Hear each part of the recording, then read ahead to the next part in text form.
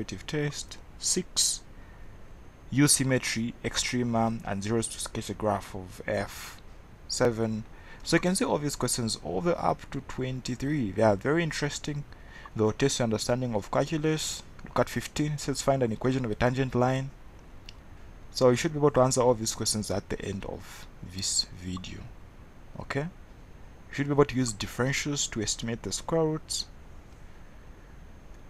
Look at 22. A piece of wire 100 centimeter in length is divided into two parts. One part is bent to form an equilateral triangle, one side of sides x centimeter and the other is bent to form a square of sides y.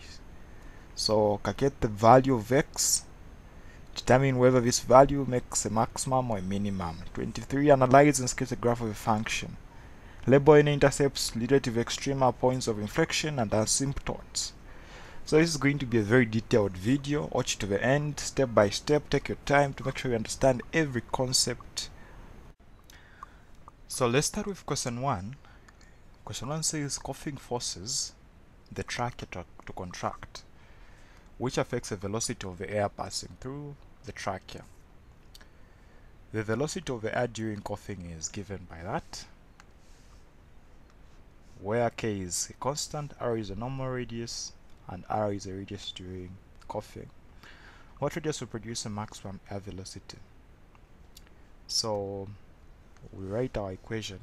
V is equal to k r minus r and then r squared. Now I want you to understand that the capital letter R is standing for the normal radius, and then the R is the radius that is produced during the coughing, during the contraction. So this is what's happening. So after it contracts, it gets longer and smaller. The radius becomes smaller. So we need to determine the radius that will produce a maximum air velocity. Maximum air velocity. So something that has to do with a maximum, minimum, you know that we can easily determine it when we want to use by just using the first derivative, right? You know that at the stationary point is where we have the maximum and the minimum. So us just coming up with the first derivative helps us determine the stationary points. At the stationary point you're going to determine, one of them is going to be minimum, the other one is going to be maximum. So let's try just try to analyze and determine the change of our velocity in respect to r by differentiating. Of course, we're differentiating in respect to small r because it's the one that changes. The normal one doesn't change. It only changes during the coughing. So the one that is produced during coughing changes depending on a lot of factors, okay, and that affects the velocity. So let's try to differentiate this. So dv in respect to r is going to be, let's distribute the r squared so that we can understand it better. So it's going to be k, and then we've got r squared minus r to the power 3 after you distribute. Forget about the constant k outside, just differentiate what is inside. So we've got a power 2 there times the r is going to be 2r, reduce the power by 1, it remains just 1. The other part, there's a 1 there, it's going to be 3. The power reduces by 1 becomes the power 2.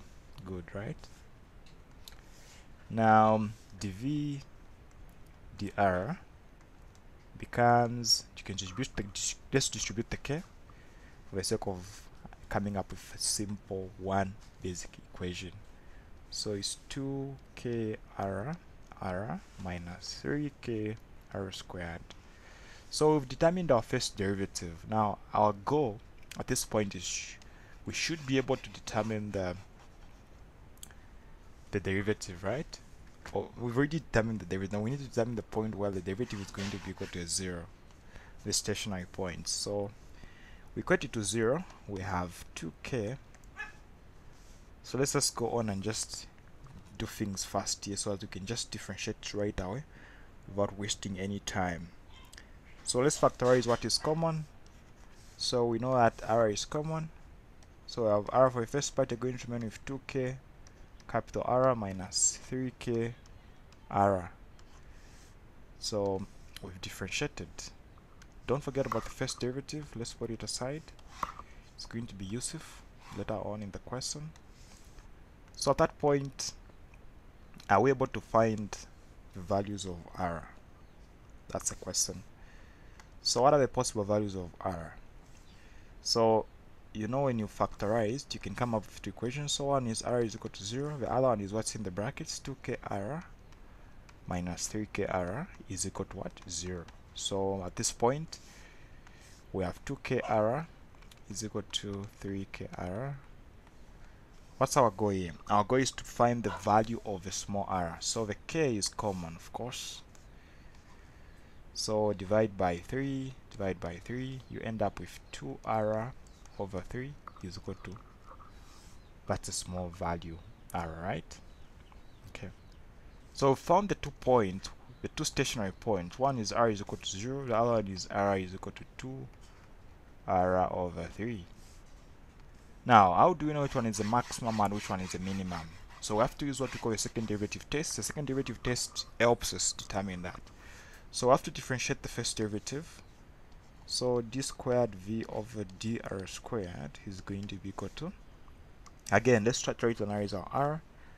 So multiply by that one, it's going to be 2k r. Reduced by 1, it becomes the power 0. So it will just be r to the power 0 minus 2 times the 3 is going to be 6k r. The power reduces by 1, it now becomes the power 1.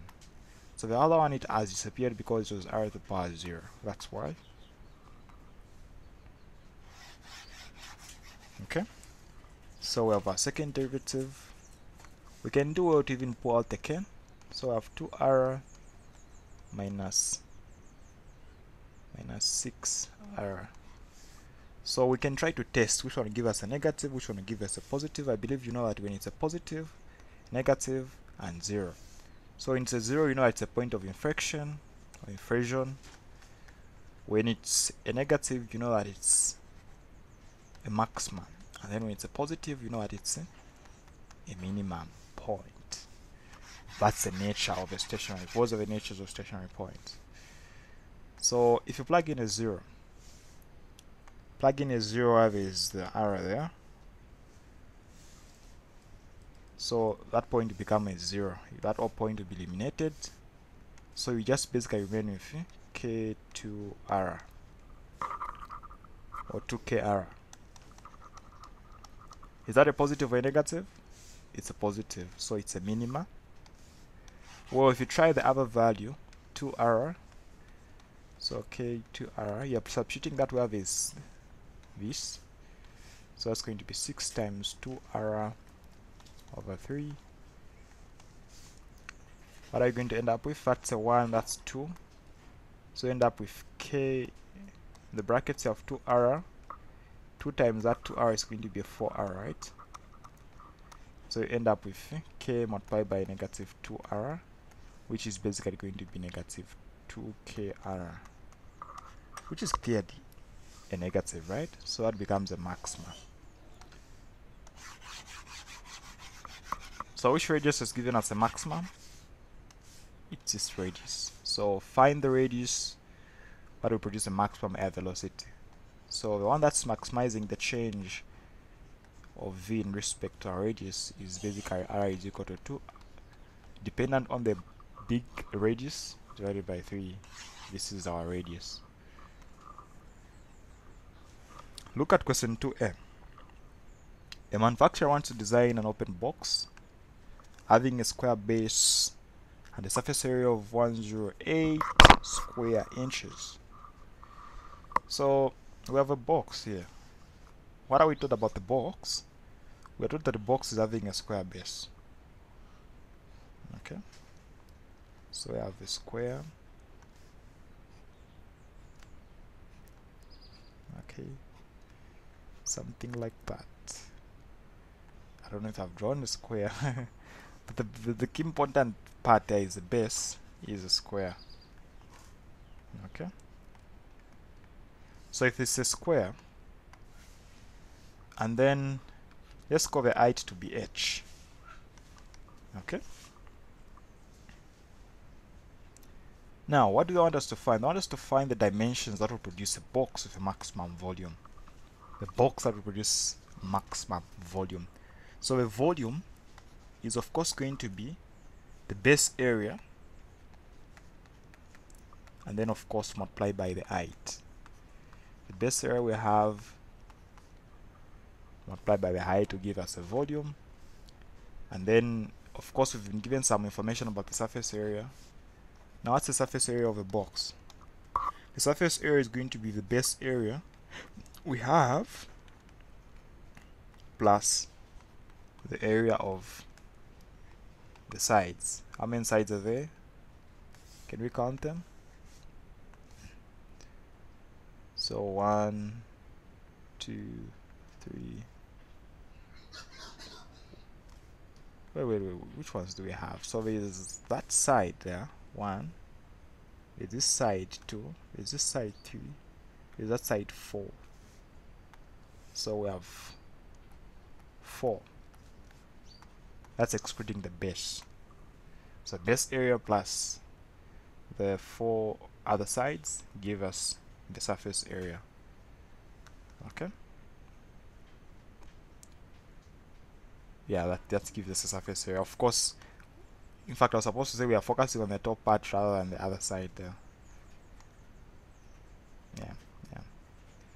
So how do you find now the base area? The base area, we know if we're going to call a side to be x centimeters, it implies the base area is going to be x times x, since it's a square base, so that would be x squared. Now the area of the other 4 sides, remember we're calling the height to be h, so it's going to be in respect, since it's adding one side part of a square. For example, if you look at this side, you have a combination of the height and also the length of a square, so it's going to be a product of x and h. How many of these sides do we have? So we say therefore there's this one itself, and then there's this side, there's the other side there, there's one on top, the surface area. So there's a component of the height, right? So at least we've established what we have.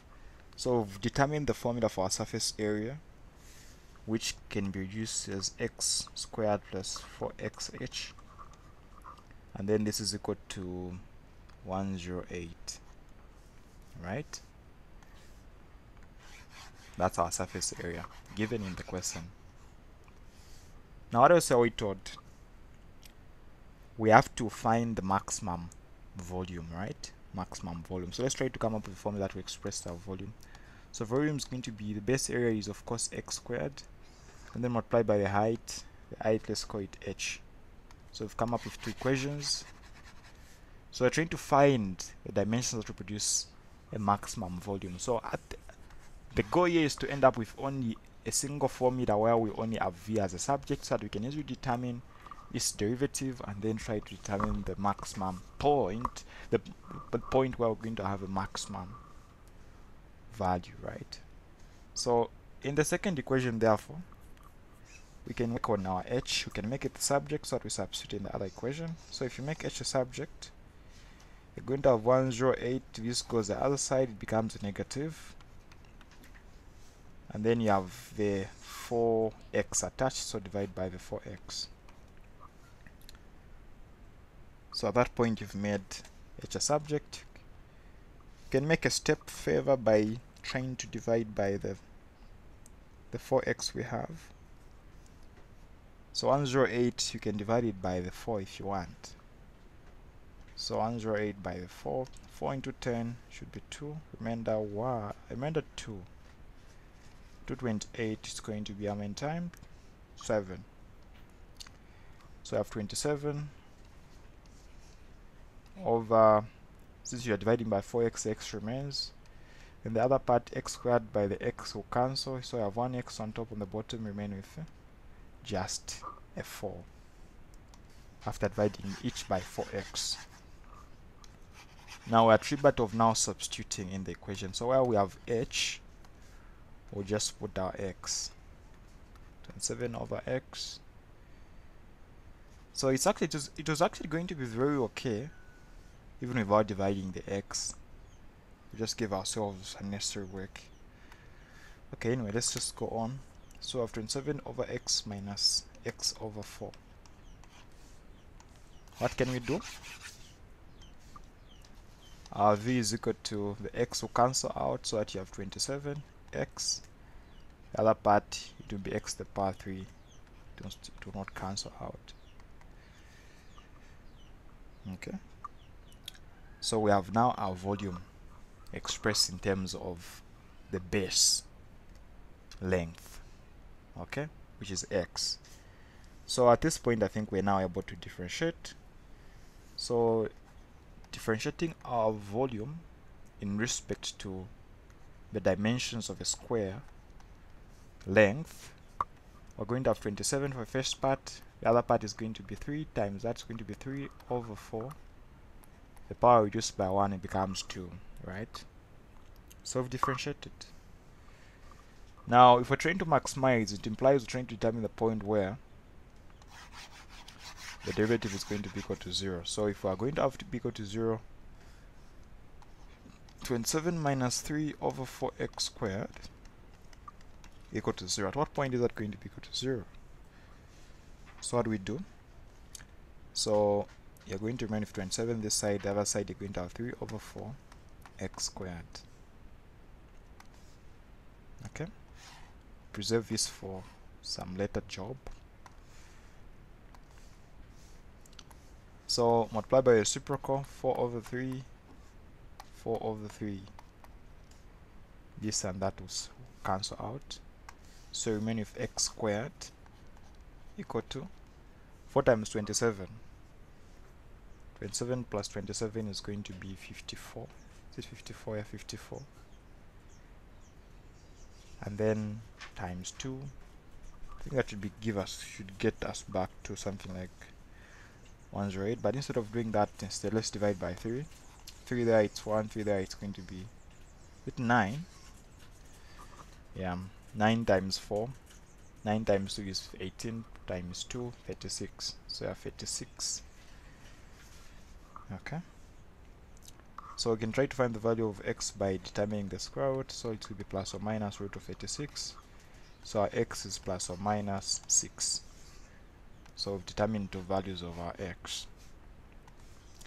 How do we know which one is the maximum? Which one is going to give us a minimum? We don't know. So we can use a second derivative test. Okay, can use a second derivative test and see. But if you look at this, the reason why we are not going to even go for that is, if we look at what we had here, if you look at the sign there, the sign is negative. Whenever the sign is for the x squared part is negative, it implies what you're going to have. Since this is a quadratic function, there's no need of you to go for the second derivative test. You can even actually know that you're going to either have a minimum or a maximum. So only one answer is valid in this case. Okay, it's either have a maximum or a minimum for a quadratic. So therefore, in a case where you have got a negative sign, what you have is a maximum. Okay, you should know that right away. So in this case, it's a maximum. So now, since we're dealing with dimensions, obviously the positive value is the value that's going to be valid. So positive 6 will be able to give us a maximum volume of a box. Okay, so now where did we come from? Don't forget about our formula for the h. So this is for the length, right? So x is equal to that, that's the length. And then for the height, we said the height, we came up with a formula which was saying 27 over x minus x over 4. So you can plug in the value of 6 there. So 27 over 6 minus 6 over 4. Or you can go direct, go back to even previous form, which was 108 minus x squared, which is 36 in this case, over 4x, 4 times 6. Whichever is easier for you. Anyway, I'm having a calculator right away, but let me just use it. So 108 minus 56 divided by 4 by 6, right? 3 is what I'm getting. 3 into 27 is 9, 3 there is 2, 2 there it's 2, 2 there is 3. 9 minus 3 is 6 over 2, 3. So our height is 3. So we now know the dimensions of our box, right? So our L is equal to 6, our height is equal to 3. Those are the dimensions of our box, which will produce a maximum volume. We'll continue from 2b now. Here we are asked to determine which points on the graph of y is equal to 4 minus x squared are closest to the point 0, 2. Okay, so this is very simple. So it's like on an x or y plane, you know, you've got a point 0, 2 somewhere, right? And then they want to determine the shortest distance to a graph. This is a quadratic function. It's negative, this is maximum. So for argument's sake, let's say maybe it's something like this. Maybe like this. You want to determine the closest point, right? So that would imply any point on the graph to that point, the shortest distance. So for us to basically answer this easily, we can take the coordinates. We know that this one we are given 0, 2. Now on the graph, since we don't know which points it is, we can just put x and then y, right? Let's do that.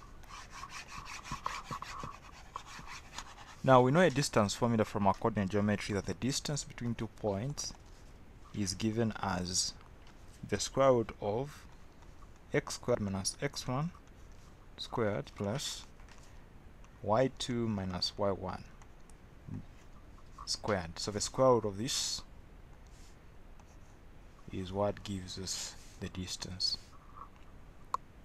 Okay, so forget a minute about the square root so that we can just make our computations easier. So our distance squared is equal to now I said, let's say for our graph, let's take the points to be x, y for our graph, and then the other coordinate has been given to be 0, 2. So we can take these ones to be x2, y2, then the other parts to be x1, y2, right? Let's handle it in that way.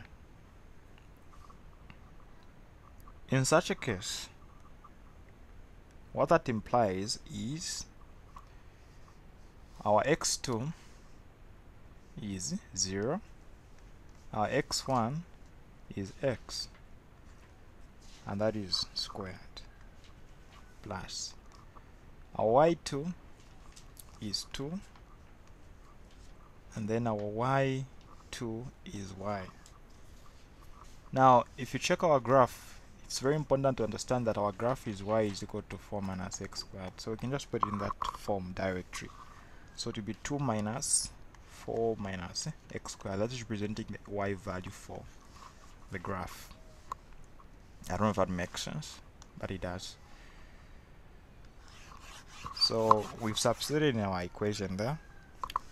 Let's try to simplify everything a bit more. 0 minus x squared remains minus x squared is going to be positive x squared. In the brackets you have 2 minus 4 and then plus x squared after you distribute the negative to whatever is in the brackets, and then you notice that 2 minus 4 gives you a negative 2. It gives you a negative 2. Remember, this is all squared. Just omitted a square there. So I have negative 2 plus x squared to the power 2, which you can expand. Okay. Negative 2 times negative 2 will give us a positive, right? Positive 4. Negative 2 times that comes twice to be negative 4x squared, and then that will be x to the power 4. Okay, some of you understand what we've done there. Just this comes twice multiplied by itself, right? So if we're going to arrange them in an order that's more understandable, x and that can subtract, give us a minus 3. So I have x to the power 4 minus 3x squared plus 4. We finally come up with a cubic function. This is d squared. So just using the distance formula, we now have our d being equal to the square root of, I can now put by square root, so that's x to the power 4 minus 3x squared plus a 4 there. Simple. Interesting, right? So what are we trying to do here? Let's not forget our goal. The goal here is to determine the points on the graph, implying we come up with a coordinate x, y on the graph, which are going to be, or which is going to be the closest to the point 0, 2. Now, so far we've come up with an expression that is giving us a distance. We've come up with an expression giving us a distance in terms of x. This is a distance between any point on the graph and 0, 2.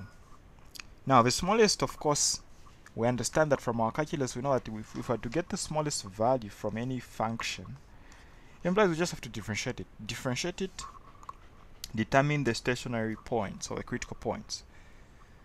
Okay? It will give us a maximum and minimum values, right? So the smallest value can be gotten here if we can get the smallest value under the square root, right? Okay? So if the radical can give us the smallest value, then we are able to find the shortest distance. So let's try to find the critical values of what's under the radical. So let's try to look at what we have. So if we call that f of x, x to the power 4 minus 3x squared plus 4.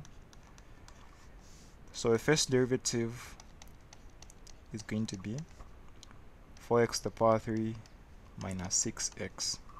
The constant disappears, right?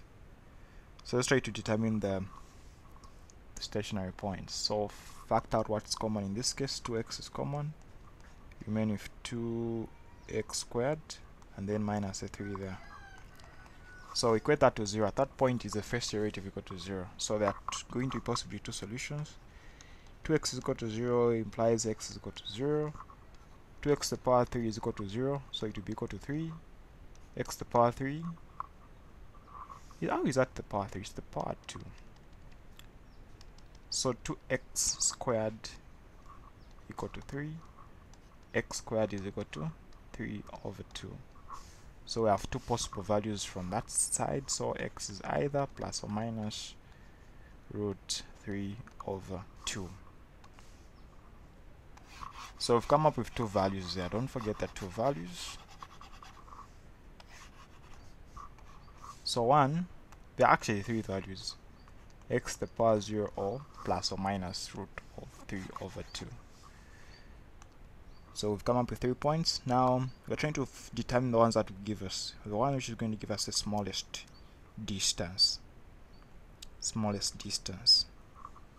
Let's try to see what we can do here. We can use the second derivative test to test. So we can determine the second derivative from our expression. So that's going to be 12x minus a 6. If you plug in a 0, you're going to get a negative 6. So that implies 0 gives you what? A maxima.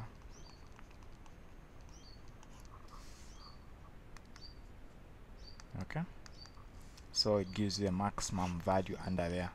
Now I want to get a minimum. One which is going to give us a minimum point, minimum value. Let's try to test the other two. If you try the positive 3 over 2, 2 into 12 is going to be 6 times 3, 18, minus 6.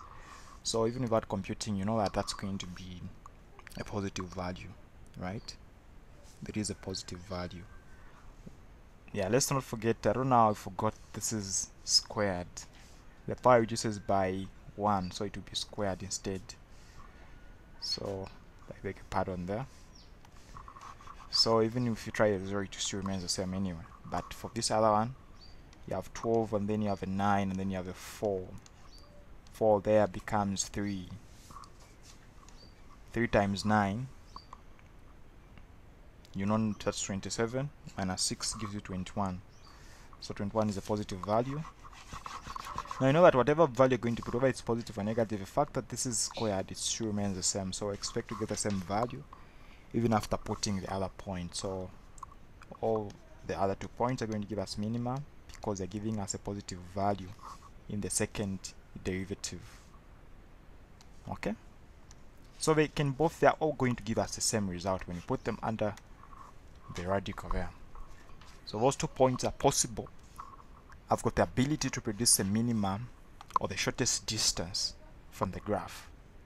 So how do we now determine the actual points? So since we've got the x value there, we can easily get the y values. How? Where do we substitute? Where do we substitute for us to get the value? So go back to the original expression. Okay, go back to original expression. So x is equal to, so we can start with the first one, 3 over 2, before we look at the negative 3. Actually the root, let me not forget square root. Okay, so let's try to substitute. Our y was 4 minus x squared. So if we substitute 4 minus root 3 over 2 squared, we're going to have 4 minus 3 over 2. The square root and the square will just disappear. 2 times 4 is going to be 8 minus 3, 5 over 2. Now since this is a square, whether we put a negative or a positive, they will still give us the same value. So we end up with the same y value. So the 2 possible points are root 3. This square root applies to everything as a fraction. Root 3 over 2 comma 5 over 2, or negative root of 3 over 2 comma 5 over 2. So these are the 2 points, and this is actually true. I think this is going to be this is possible in a case where it's symmetrical about the y-axis.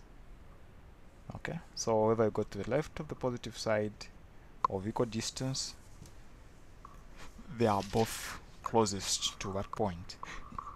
Since this point is actually even on the y-axis, makes sense. Let's look at C. C is very interesting as well. What is C saying? 100 meters of wire is to be used to form a square and a circle. How much of the wire should be used for the square, and how much should be used for the circle to enclose the maximum total area? Interesting, right? So we want to come up with a square. The square plus the circle should be able to form, it should be able to what? 100 meters. 100 meters. 100 meters of the wire. So you know that the length of a square, the length for it, we call them the perimeters, right? So a perimeter of a square, it implies you add the length of both sides, which are of course the same. So it's going to be 4L, and then you know for a circle it's 2 pi r perimeter. Okay, or pi d. We'll use radius here. So that's our first equation. Now the other equation, they want us to ensure that we have the maximum total area. So the area of the square is going to be L times L, which is L squared. The area of a circle is pi r squared, and then this is equal to the area anyway. Yeah. So I want to come up with an equation. Of course, when it comes to the issues of maximum, we're trying to focus on the maximum total area. So the only equation we're interested in is the one for area. How do we maximize it? we use application of differentiation. So what happens, we have to come up with an expression in the other equation that will allow us to substitute in the other equation. So I would rather deal with the radiuses here, right? So if you make L the subject in the other equation, it's going to be easier to compute. So 4L is equal to 100 minus 2 pi r divided by 4. So our L becomes 100 minus 2 pi r over 4. We've made L the subject. We can gradually substitute what we have in the area equation. So where we've got our L, we're going to have 100 minus 2 pi r over 4. Now don't forget this is squared, plus pi r squared. This is equal to our area. Okay. So we've come up with our area expressed in terms of the radius. We don't have L there. Now for us to determine the maximum area, you know we have to differentiate, right? We have to differentiate. That's very key, very important.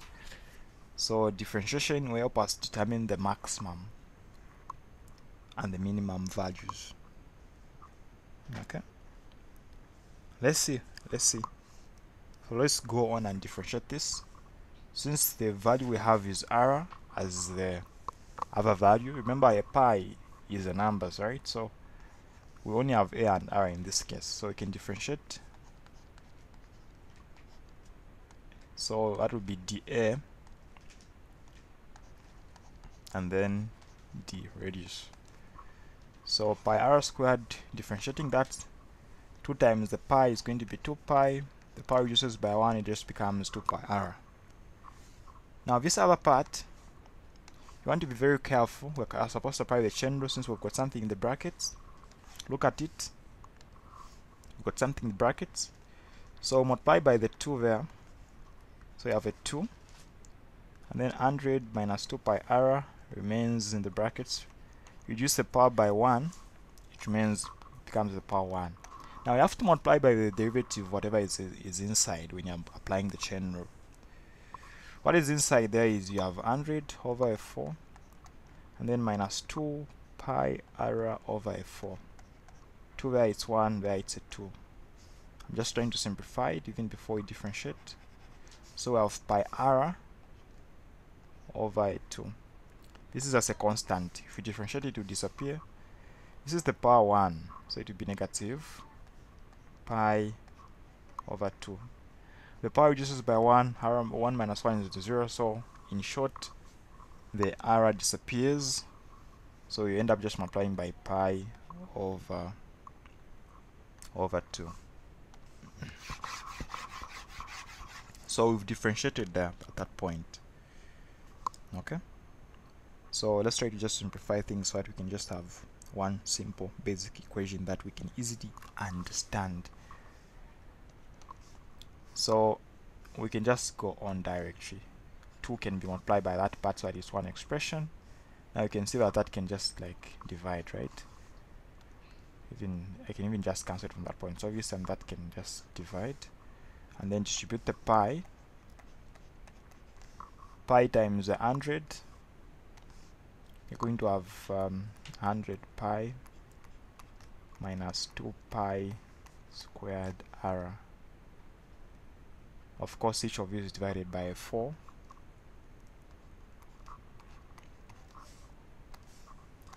Where does that take us? We're going to have 2 pi r, and then for the 100, so the 100 divided by, in fact, I don't know how you omit it. There's supposed to be negative here. If you remember what we had when differentiating there, we had negative 2 pi r over 4. This gave us a 2, so it was supposed to be a negative there. So if you distribute the negative, this part is supposed to be negative and that part becomes positive. Sorry for that. So divide by the 4, you have a 25 minus 25 pi The other part you have going to have the idea it's a positive, right? You can see it's a positive. So you have 100 pi divided by 4, just gives us a minus 25, and then it's going to be pi squared r over a 2. Can we make this any better? Can you simplify it? So I think we can actually make it simpler than it is right now.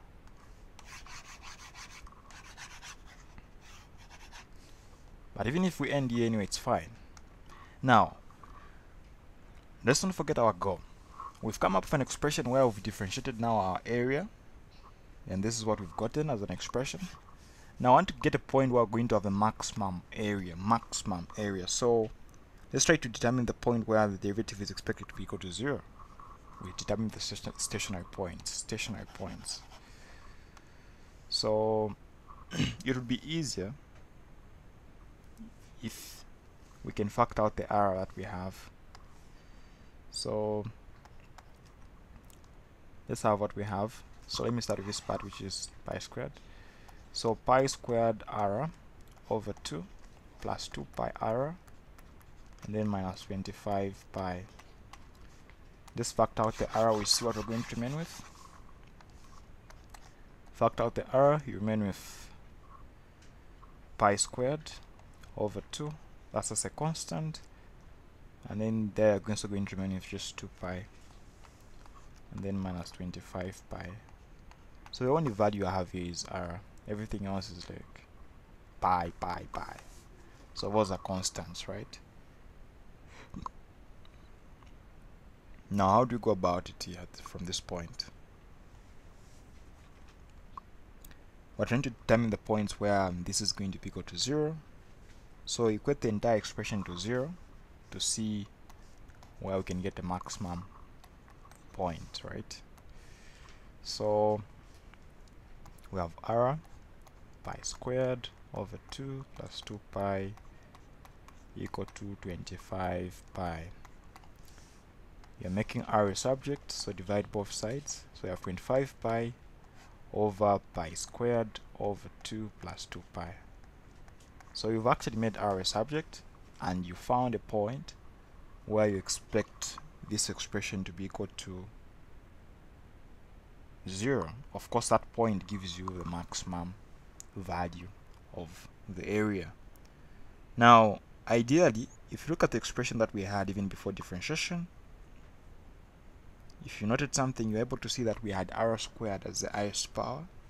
So that would imply that's a quadratic, right? So it's very easy. Quadratic, you know that when you're dealing with a quadratic,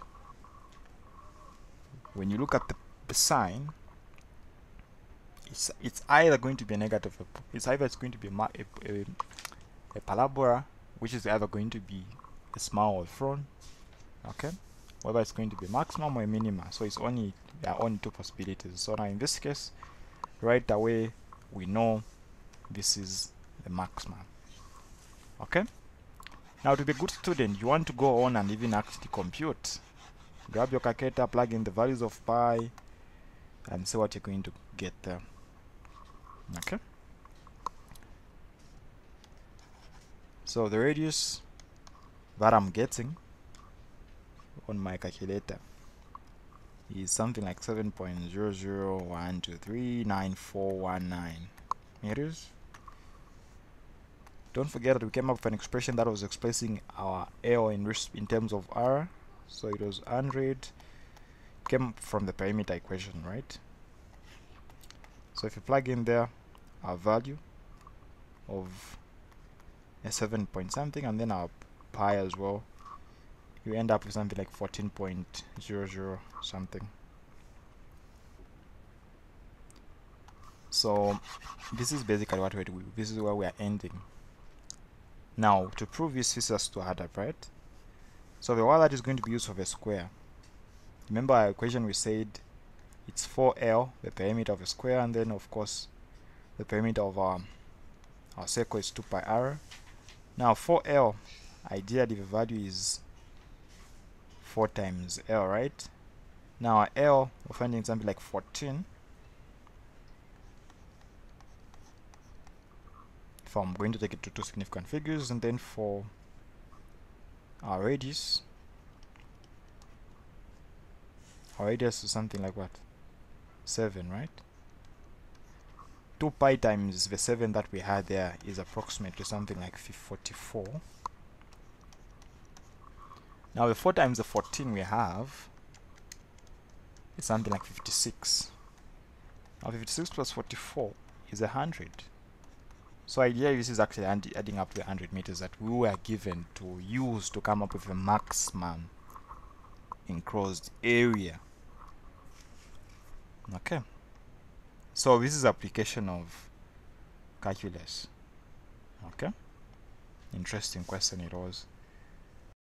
Questions from calculus tutorial sheet 3.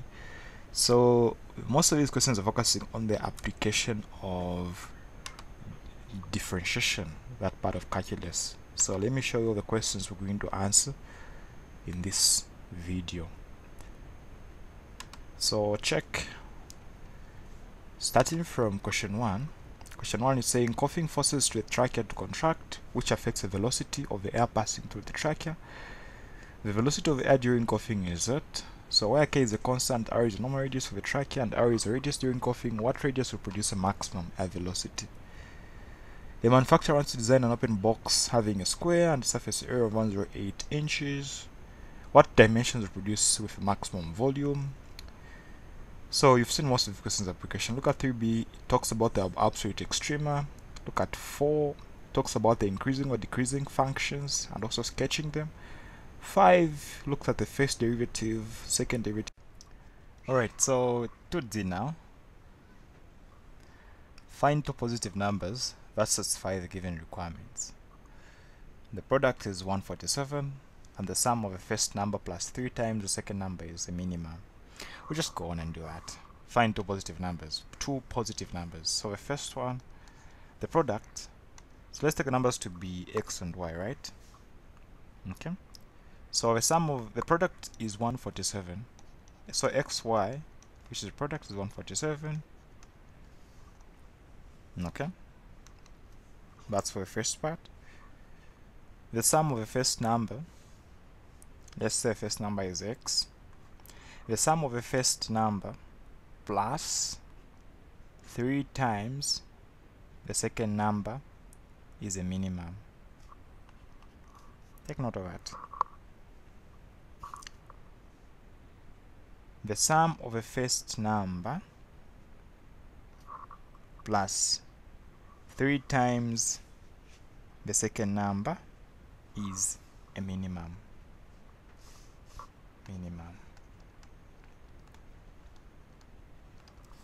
So I have to find the positive numbers. I have to find these two numbers. Okay. So now you've seen the point. So why it is a minimum, that is the equation you're going to focus on with differentiation, right? So the sum is a minimum. Now what do we do here for us to handle it? So I have to come up with an expression that will make the other formula, where there's a constant to be a subject. You can make, in this case, x subject. So I have 147 over y. Plugging in the other equation, where there's x, we have 147 over y plus 3y. So I have to now determine the minimum value there of our expression. The equation we have, y can be expressed in terms of a negative since it's on the denominator. So let's just go on and differentiate this equation. We can call it the sum, so that when you differentiate we can say we have ds dy, right? Differentiating negative 1 times that's going to be negative 147, reduce the power by 1, it will be y to the power negative 2. Okay, and then that's going to be a 3 when you differentiate.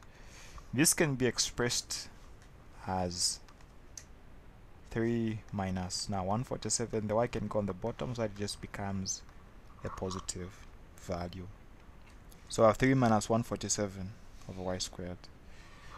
So we've differentiated. Now, at the point where the derivative is equal to 0 is a maximum point or a minimum point. Okay? Let's see.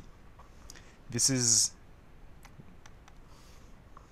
well, let's see what we're going to expect. So if you get that to 0, 3 minus 147 over y squared equal to 0. So you have 3 is equal to 147 over y squared. So you end up with 3y squared is equal to 147. So the 147 we have divided by 3, it's a 49.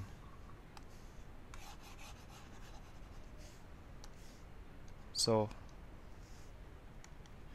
on the left we have y squared is equal to 49. So if you try to find the value of y, it will be plus or minus 7, right? So there we are. Now remember our question was saying we're interested in only the positive numbers. So we're only interested in positive 7 as our y value. So y is equal to 7. For us to find the other value, which is x, get back to this point. Substitute. Our x is equal to 147 divided by the 7. What do you expect? 147 divided by the 7, 21. So these are the two positive numbers. That should be able to satisfy the given requirements.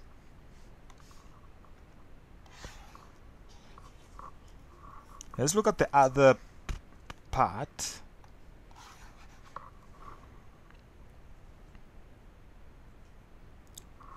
The sum of the first number, let's call it x as well, cubed, the sum of the first number cubed to the power 3, and the second number is 500.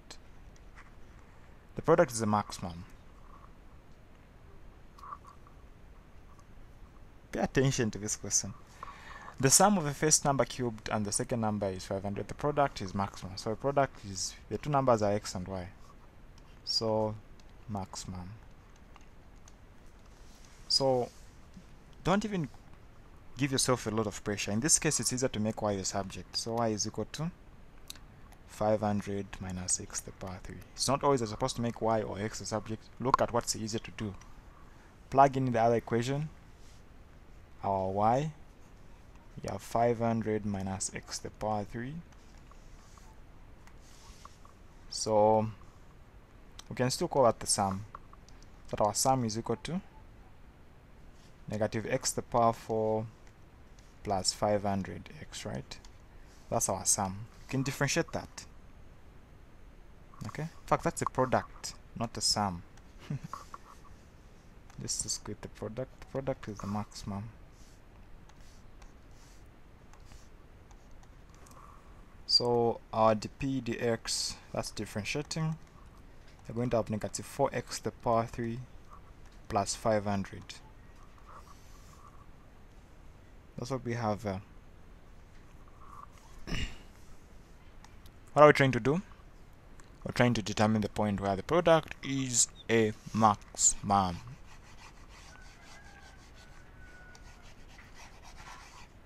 Where the product is a maximum.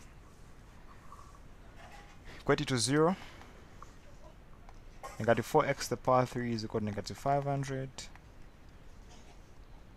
Becomes positive, divided by the 4. 500 divided by 2 is 250 by 2, 125. What number can you multiply 3 times to give you 25? That's what a cube is. So that should be a 5 there. So x is possibly a 5. So we've got a value there, 5. You can find the y value. Remember, we're only interested in the positive values, right? So in fact here it's only one value because it's a cube root, so third root. So our y value, we said our y is equal to 500 minus x to the power 3. So 500 minus 125, that gives us 375. So we found the two values x and y for this question, right?